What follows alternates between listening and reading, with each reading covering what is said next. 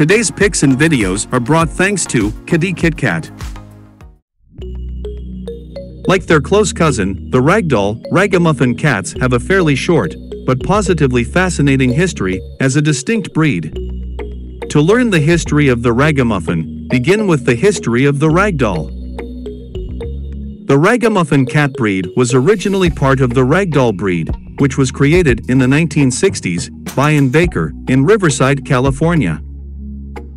Baker established her own registry, the International Ragdoll Cat Association, in 1971.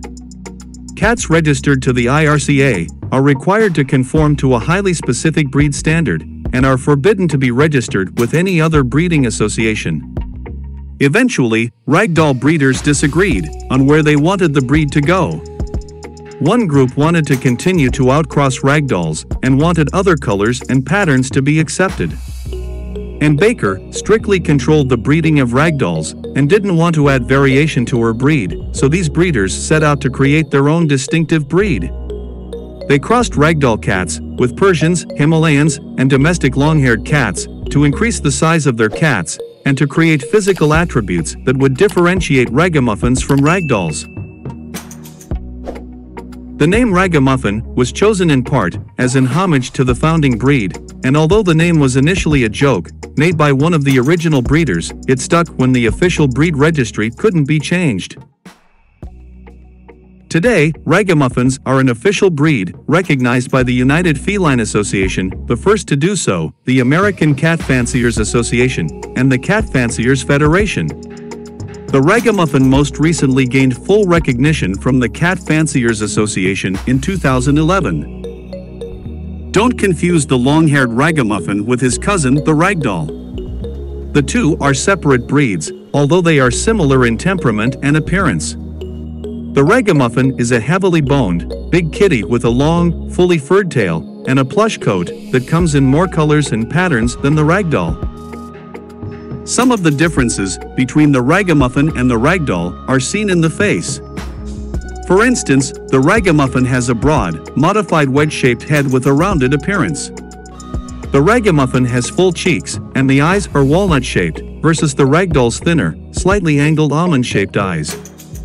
Their eyes can be any solid color, with some exhibiting heterochromia. Adding to the sweet expression, Ragamuffins have rounded contours between the ears and a nose scoop, versus the Ragdoll, which calls for flat planes. The body should appear rectangular with a broad chest and shoulders, and moderately heavy muscling in the hindquarters, with the latter being equally broad as the shoulders. A Ragamuffin's fur is rabbit-soft and very light, giving them a decadent, blown-out look and feel. Fur length is to be slightly longer around the neck and outer edges of the face, resulting in the appearance of a ruff. One of the interesting facts about the breed is that Ragamuffin kittens are usually born white and develop a color pattern as they mature. Every color and pattern is allowable, with or without white. Their coats can be solid color, stripes, spots, or patches of white, black, blue, red, cream, chocolate, lilac, cinnamon, seal brown, or mixed colors. Female Ragamuffins weigh about 10 to 15 pounds, while male cats weigh up to 20 pounds. Since Ragamuffins are one of the biggest cat breeds, behind the gentle giant Maine Coon, it can take up to 4 years for them to reach their full size and fully grow in their adult coat. The breed usually lives for 13 or more years. And the required level of physical activity is medium. Unlike many cats with long, silky coats, Ragamuffins' coats are relatively low maintenance. Because they are tangle-resistant, Ragamuffins are well-suited to any home with people who will love them and give their gorgeous coat weekly or twice-a-week combing to remove any minor tangles or mats and remove dead hair buildup. What's more, Ragamuffins are not prone to excessive shedding. However, Ragamuffins with Persians in their pedigree may mat more easily than others. Be gentle, and with their accepting personality, they will enjoy the special attention. The only other grooming they need is regular nail trimming and ear cleaning. If your Ragamuffin's ears are excessively dirty, red, inflamed, or smell bad, make an appointment with your vet immediately. Avoid using cotton swabs, as they can damage their delicate inner ear structures. Because ragamuffins have such playful personalities, something as simple as a ball can keep them entertained for hours. However, they can become bored if not properly stimulated. So it's important to dedicate time each day to playing with your ragamuffin. If you're wondering, can ragamuffin cats go outside? The answer, according to the CFA, is no. Because of their easygoing, trusting natures, the ragamuffin should be an exclusively indoor cat. There's far too much happening outside for them to contend with, and their affable, docile nature can make them susceptible to danger. If your ragamuffins are begging to go outside, train them to walk on a harness, or build a catio for them to soak up some sun. While ragamuffins tend to have a fatty pad on the lower abdomen, it is not an excuse for permitting them to become overweight or out of condition. Your ragamuffin's dietary needs will depend on their age, sex, and activity levels, but generally, they should eat a serving of high-quality cat food.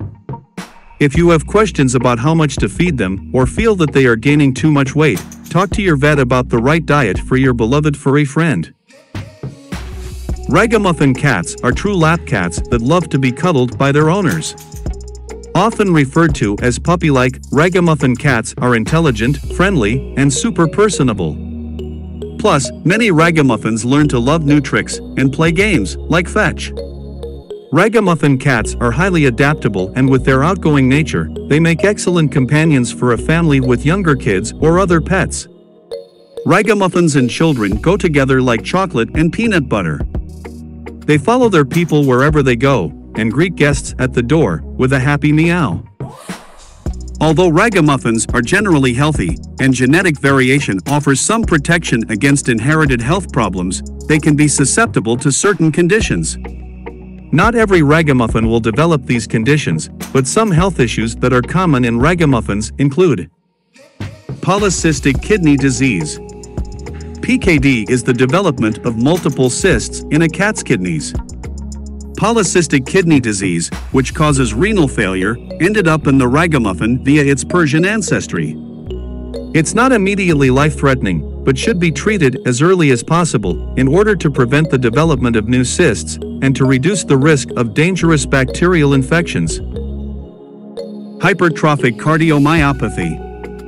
This type of heart disease is extremely common in cats and is characterized by the thickening of the heart muscle. The first sign is typically a heart murmur, heard by a veterinarian, and an echocardiogram can confirm whether a cat has HCM or not. Cats identified with HCM should be removed from breeding programs. Avoid breeders who claim to have HCM-free lines, since no one can guarantee that their cats will never develop HCM. Last, but not least, it's a good idea to watch for arthritis and patellar luxation as they age, as ragamuffins are so big that their size can be rough on their joints. We hope you enjoyed the video. Don't forget that each new subscriber and positive comment motivates us to create more and better content. Thanks for watching.